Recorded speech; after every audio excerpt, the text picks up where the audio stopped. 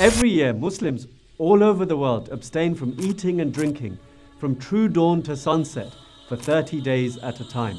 They willingly struggle against the temptation of taking a bite of food or a sip of cool water, even though they are hungry and thirsty for many hours on end. But why is that? Why did Allah subhanahu wa ta'ala ordain this? What are some of the wisdoms of this great act of worship, indeed this pillar of Islam, fasting? Is it just to empathize with the poor and needy, or is there an even greater wisdom? Assalamu alaikum wa rahmatullahi wa barakatuh.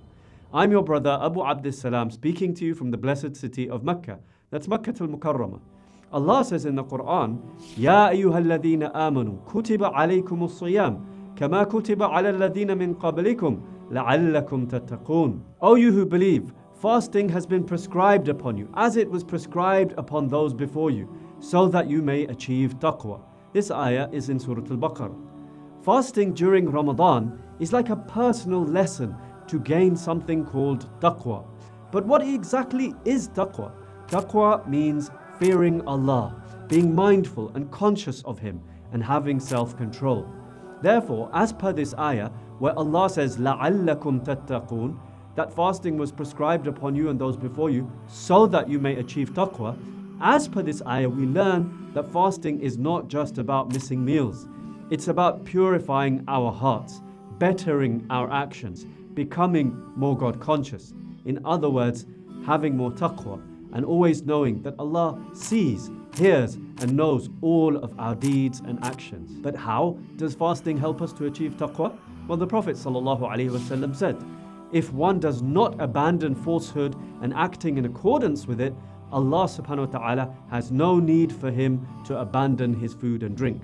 This hadith was reported by Bukhari. The Prophet Muhammad ﷺ's words in this hadith remind us that fasting is a means through which Allah encourages us to develop quality taqwa within ourselves. It's about aligning our actions and words with truthfulness and righteousness. In other words, if we cannot abandon the words and deeds that are normally haram, forbidden in Islam, outside the fast, then abandoning things that are usually halal, food, drink, and marital relations, while fasting loses its meaning. The reason you're avoiding these halal things during your fast, food and drink, is to please Allah. So what about those things that are normally haram outside of the fasting times? Things like backbiting or gossiping, slandering, lying, cheating at work or in business, looking at or listening to haram, and so on and so forth. Surely if we are avoiding halal things during the fast, we should especially and more so avoid the things that are always haram, even outside of the fast. Ramadan is all about training and mastering our desires, resisting the temptations and navigating challenging moments without giving in. It's a reflection of our commitment to Allah subhanahu wa ta'ala.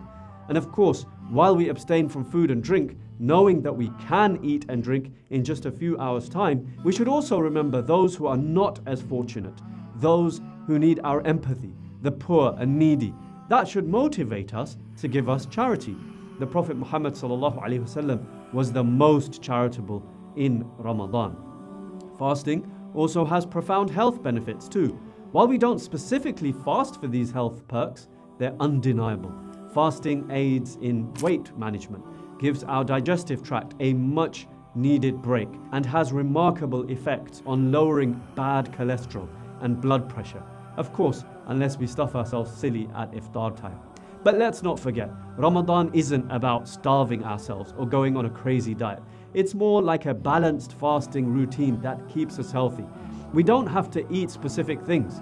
We can have whatever is halal just in a sensible way at iftar time and beyond, all the way up until true dawn.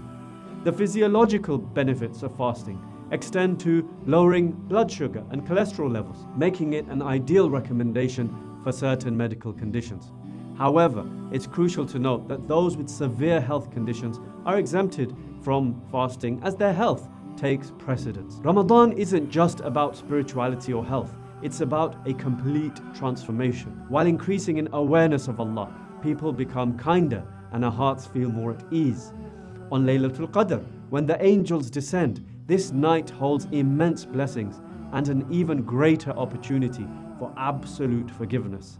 The Prophet Muhammad ﷺ said, whoever stands in prayer during the night of Qadr, the night of decree, Laylatul Qadr, with Iman, faith, and hoping for its reward, all his previous sins will be forgiven.